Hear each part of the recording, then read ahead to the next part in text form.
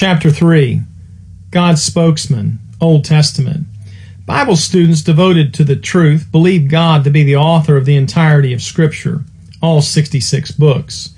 Yet God did not select a postal carrier to send His word from heaven to earth. He instead revealed His word to various spokesmen to facilitate the delivery of Scripture. Simply put, God spoke to men, these men spoke the words, but it was ultimately God speaking to the end recipients. Hebrews 1:1. God, who at sundry times and in divers manners spake in time past unto the fathers by the prophets. The Bible reiterates this truth when it declares that holy men of God spake as they were moved by the Holy Ghost. 2 Peter 1:21. Footnote number 1. For more in-depth information on the distinctions between revelation, inspiration, and men being moved by the Holy Ghost, see The Fingerprint of God by Andrew B. Ray. Yet while God's Word emphatically points heavenward toward the true author of divine Scripture, the world unfortunately declares the Bible man-made. As Haggai testified, every spokesman was simply the Lord's messenger and the Lord's message. Haggai 1:13. Then spake Haggai, the Lord's messenger, and the Lord's message unto the people, saying, I am with you, saith the Lord. It is always important to give God the preeminence when considering His Word, while remembering that this fact does not exclude man's responsibility and accountability.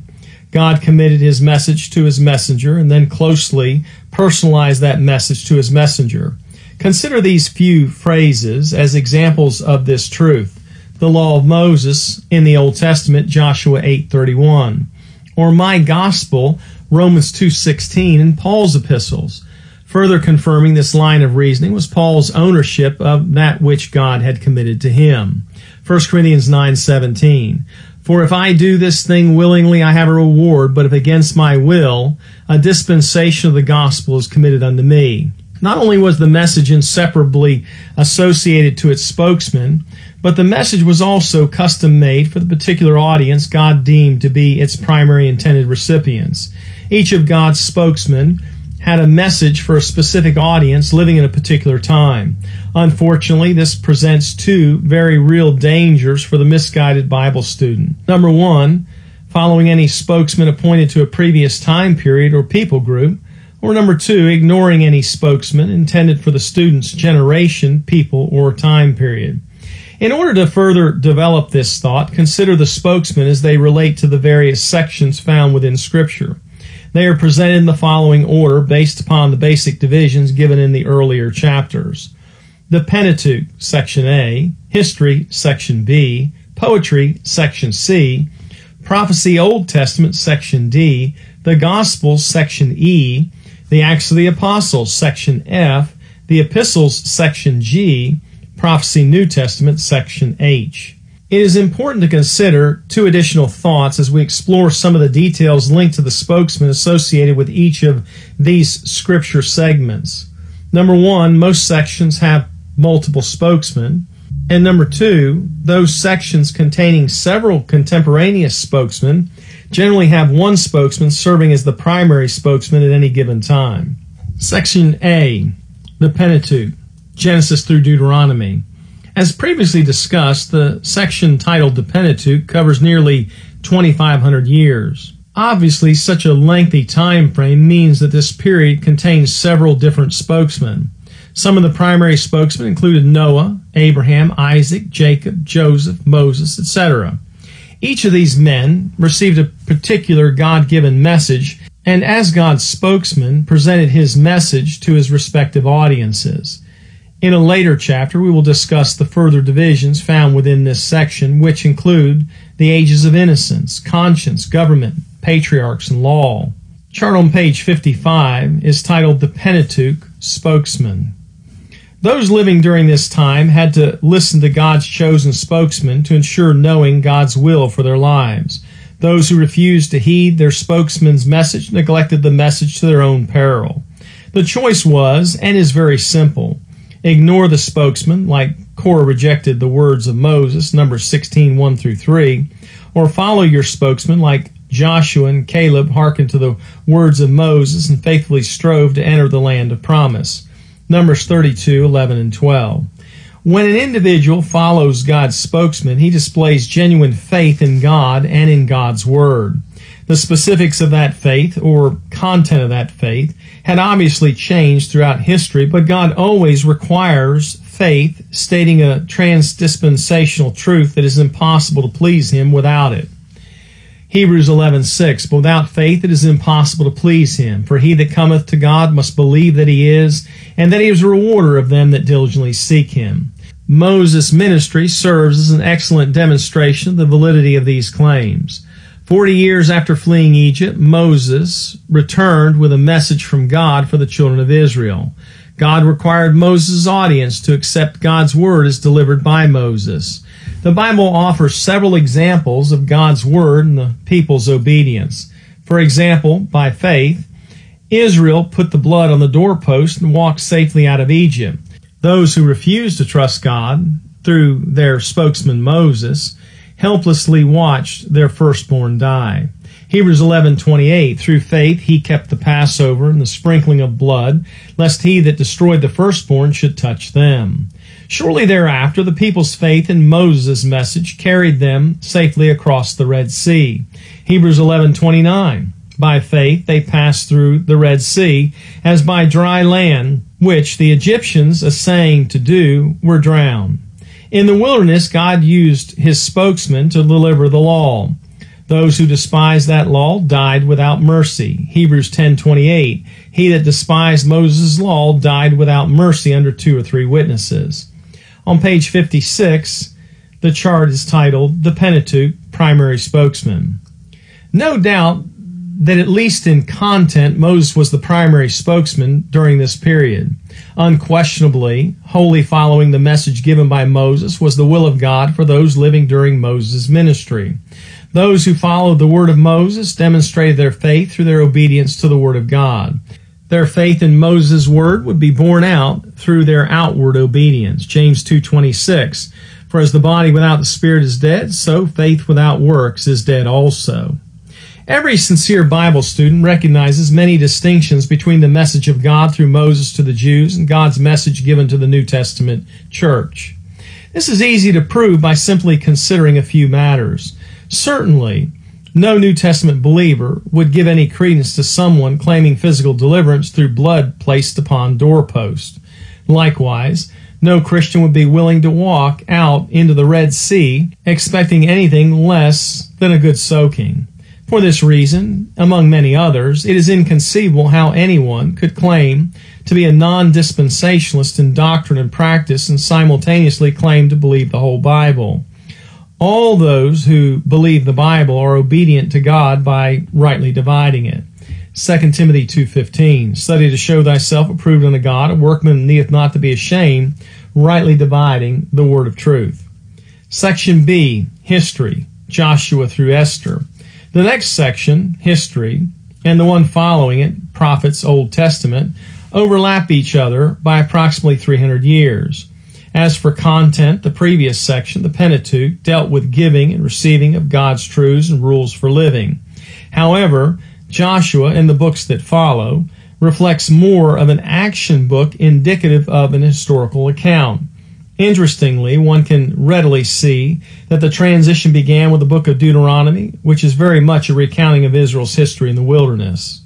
Like the previous section, which spans several centuries, this period covers an extended period of approximately 1,000 years. Some of the most prominent spokesmen included men like Joshua, Samuel, Elijah, Elisha, Ezra, Haggai, Zechariah, etc.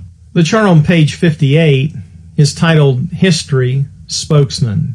The spokesman in this section delivered God's message through the initial triumphs in Canaan, the ensuing years of complacency, the days of apostasy, the toilsome years of captivity, and the glorious days as God's children returned to their own forsaken land.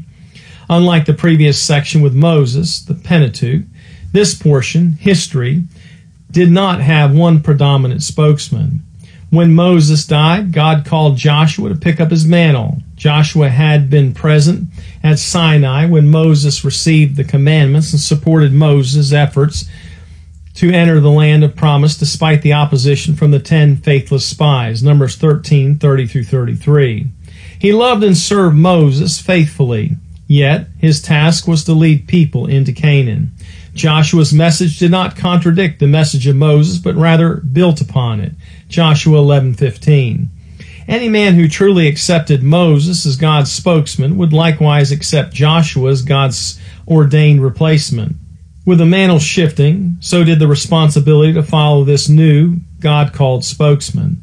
No one could safely reject Joshua's message in deference to remaining strictly a follower of Moses. Those who rejected Joshua, even to remain a follower of Moses, did so at their own peril. Joshua 1:16. And they answered Joshua, saying, All that thou commandest us we will do, and whithersoever thou sendest us we will go. According as we hearkened unto Moses in all things, so will we hearken unto thee. Only the Lord thy God be with thee, as he was with Moses. Whosoever he be that doth rebel against thy commandment, and will not hearken unto thy words in all that thou commandest him, he shall be put to death. Only be strong and of a good courage. If Joshua's message varied from that of Moses, it was not a message contradictory, but a different message for a different audience in different circumstances for a different time period. Another unique aspect to this section is the fact that there were times when God left the people without a true spokesman. The book of Judges records these instances when God did not provide a particular spokesman. The tragic consequences of such circumstances were also repeatedly described. Without a spokesman, the people did their own thing. Judges 21:25. In those days there was no king in Israel. Every man did that which was right in his own eyes. During these periods described in Judges, Judges 17:6, Judges 18:1, Judges 19:1, Judges 21:25, Israel had Moses in written form, but no visible national leader to follow. Each time the children of Israel turned away from the Lord, God delivered them into the hands of their enemies. Sadly, the children of Israel always seemed to follow the same pattern following their rejection of the Lord. Their rebellion would bring persecution. This persecution would cause them to cry unto the Lord for deliverance. God would then raise up a deliverer known as a judge. Judges 3:9, Judges 3:15. Clearly, when God did not appoint a spokesman, man remained in a state of utter confusion. Darkness reigned. In such cases, people generally did whatever they deemed to be right in their own eyes. The same unfortunate outcomes show themselves prevalent each time people ignorantly refused to follow their appointed spokesman. Section C, Poetry, Job through Song of Solomon. As previously stated, this section is grouped more for the type of its content than for any chronology. Yet, this poetry section of Scripture, like the others, had defined spokesmen. These spokesmen included Job, David, Solomon, along with lesser-known figures like Elihu and Asaph. All were greatly used of God. Page 60 has the chart titled Poetry, Spokesman. Section D, Prophecy, Old Testament, Isaiah through Malachi. This period of time yielded the final spokesman of the Old Testament period.